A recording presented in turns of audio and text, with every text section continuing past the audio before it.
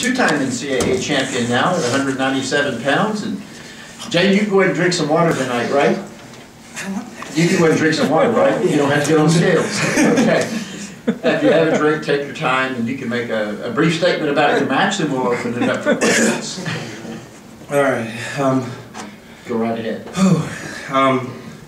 Like I said, he's a tough competitor. Wrestles through position. We saw that today. I swear I had that cradle. I swear I did.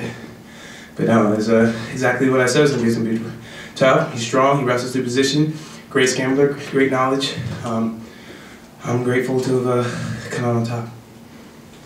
Right here first. Jaden, was there any point in that match? Yourself, sorry, Todd Palmer, Kansas City Star. Was there any point in that match, Jaden, where you were getting frustrated because, especially the second period, it looked like he was backing away from you a lot? You know, yes and no. I think the frustration was coming more so from myself. Because whenever I don't get to someone's legs, I don't really view it as that person's fault. I always think like, put it on me, like I missed or I didn't go fast enough, you know, because he's doing what he's supposed to do, move his leg. It was my job to get there, and I didn't get there on time.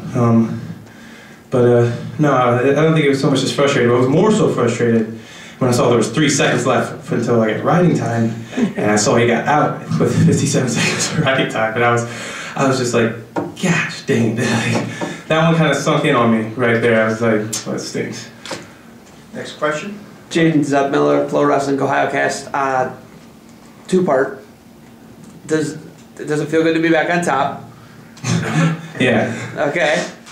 Which one felt better? The first one, which was in your home state, or no, it was in Oklahoma. Oklahoma. Which one felt better? This one, New York City, or the one in Oklahoma? I think they both feel great in their own ways. Oklahoma felt great because I was really young and I had done something that was very rare, and that was, you know, at a weight that was basically, you know, all men. So that was alone, like that was really cool on its own. This one is more so great because of how much I had to change and give up and sacrifice and train and do, you know, certain things to change myself and change my body. It made me have to, you know, it was a growth period, and then to see that stuff pay off is what makes this one so great. You know, that's why afterwards you don't see a great celebration, because it was more of an inner. I was more so proud of everything I've gone through and everything that I had to do, and I was proud of myself, you know. But it felt great in its own, just knowing that. Front row here. Jaden Todd again. Is this one dedicated to anyone? You know, I mean, you talked about wanting to come out here and dominate en route to this title. Do you feel like you succeeded in that goal? Yes, I believe I did. I believe I had a great outing here at the NCAAs this year. It definitely improved from the last 2 years. As for dedication for this title, it goes to everyone that's ever had my back. Everyone that has, you know, always been there, and not just when times like this happen, when things are great, but, you know, when everything's going wrong and things are hard. People that have your back like that, and the people who are always there, you know, that you consider family, even though they're not blood. Those are what this dedicates to, because, you know, this wasn't easy. It was not an easy journey, you know. There were times in this year that I was very frowned upon by the social media and social eye. And so to find those people, know you have those people around you, it's a blessing to have those kind of people. So this goes to them because, you know, they kept me on the right track and kept my mind, you know, stable. And, you know, they helped carry me. They helped carry me. Gary? Gary Abbott, USA Wrestling. I'll do a two-pointer on 2 questions here, if you don't mind.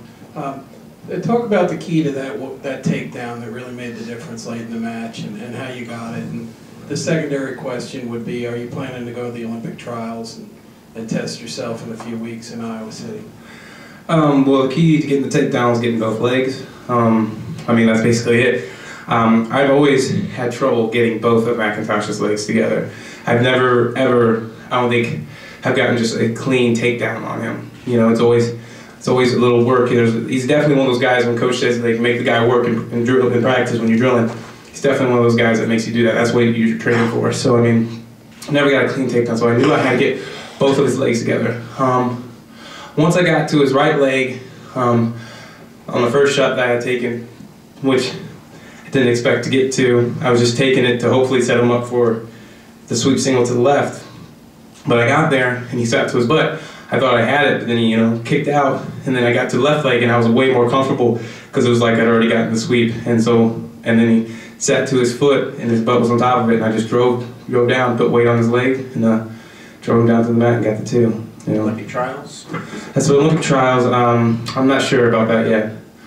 I live day by day.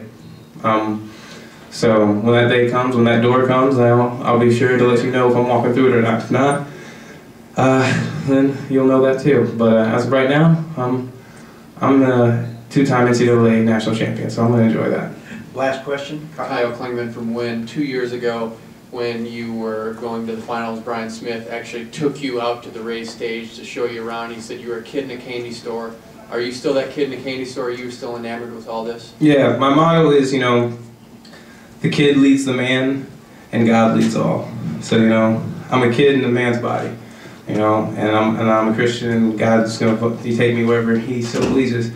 But that's how I live, kid leads the man, God leads all. I live my life, God leads it, so. Take one more. The list of Missouri 2-time champions now goes Ben Askren and J'den Cox. How does that feel? It feels pretty awesome. But I'm not going to make the same mistake I did after I won it my freshman year. I'm not going to let my diet fluctuate. I'm not going to yo-yo. I'm going to pursue to get better. I think a big goal for me next year is to not just make it to the finals. I got 2 big goals, and I already knew what they were. And one of them was kind of this year goal, and I feel like I could have made a good argument to be holy. But my next year goals are 1, to dominate the NCAA finals. NCAA tournament, I know I can do that. So that's going to be something that's just in the back pocket. We're going to go ahead and try and train for that. But to dominate the NCAA finals, because I haven't had, I don't think, a dominant match. But also my goal for next year is to win the Hodge. I really want to be a part of that. And I want to be part of something that people, have to recognize that you are one of the best wrestlers in the country, I feel like if I didn't have my blemish, I think maybe I would have had a chance at the running, So, and it was very disappointing to know that, one blemish takes you out of that thing. But, that's why you have next year, right? J'den, thank you so much. Congratulations. 2-time NCAA champ, 190.